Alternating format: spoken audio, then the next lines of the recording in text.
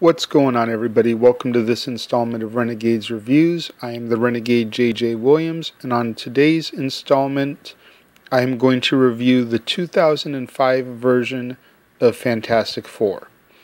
This version starring, and I know I'm going to butcher this name up, so forgive me, Ioan Gruffudd as Reed Richards, Chris Evans as Johnny Storm, Jessica Alba as Sue Storm, Michael Chiklis as Ben Grimm, and Julian McMahon as Victor Von Doom. For those of you that don't know the basic story of the Fantastic Four, a group of astronauts gain superpowers after a cosmic radiation exposure and must use them to oppose the plans of their enemies, Dr. Victor Von Doom. I thought it was a fun superhero movie. I've seen this a number of times, so this wasn't my first time watching it. It's definitely not on the level of other comic book movies that had come out at the time, i.e. X-Men, Spider-Man, or Batman. But nonetheless, I thought it was very entertaining, and I still feel it's entertaining. Chris Evans, pre-Captain America, does a really good job as being the snot-nosed, smart-alecky Johnny Storm. Jessica Alba, as always, looks smoking hot as Sue Storm. And Michael Chiklis, I think, was the real star of this movie here in the way that he played Ben Grimm, aka the Thing, so that you're very sympathetic of him. You feel his pain when he turns into the Thing and his wife doesn't want anything to do with him. And he finds love in a blind woman who can't see his hideous exterior. She only loves him for who he is on the inside. You feel for him.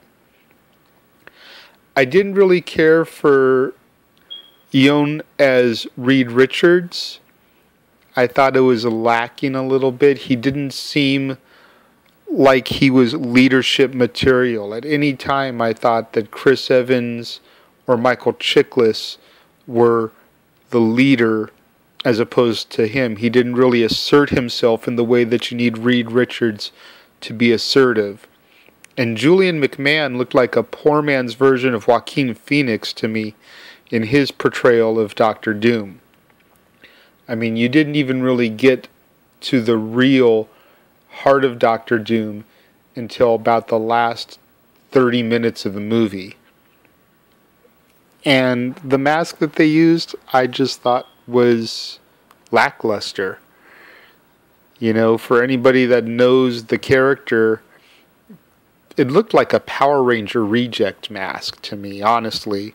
Or like it was supposed to be a Green Goblin mask prototype or something from the Spider-Man movies. It just did not look scary or intimidating to me. Tomorrow on the show, I'm going to review The Rise of the Silver Surfer. We're going to be building this up to finally get to the new Fantastic Four movie.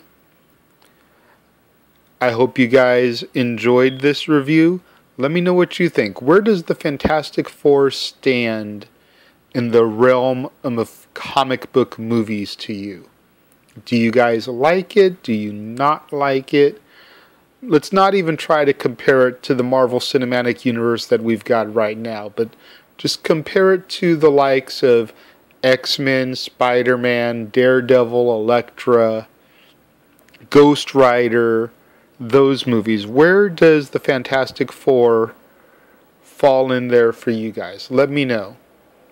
As always, feel free to send me suggestions on what movies you'd like for me to review, either here in the comment box on YouTube, or you can tweet them to me at ROWJJWilliams. Request my movie list. I will send it to you, no problems. And I look forward to doing more requested reviews from you guys in the coming days and weeks. As of this recording, I have officially received 3 requested movies. One has already gone up. That was They Live. The other 2 will be coming soon in the coming days and weeks. So until then, until tomorrow when I review The Rise of the Silver Surfer, I am the Renegade J.J. Williams, and I will see you tomorrow right here on the Casa D18 Studios channel.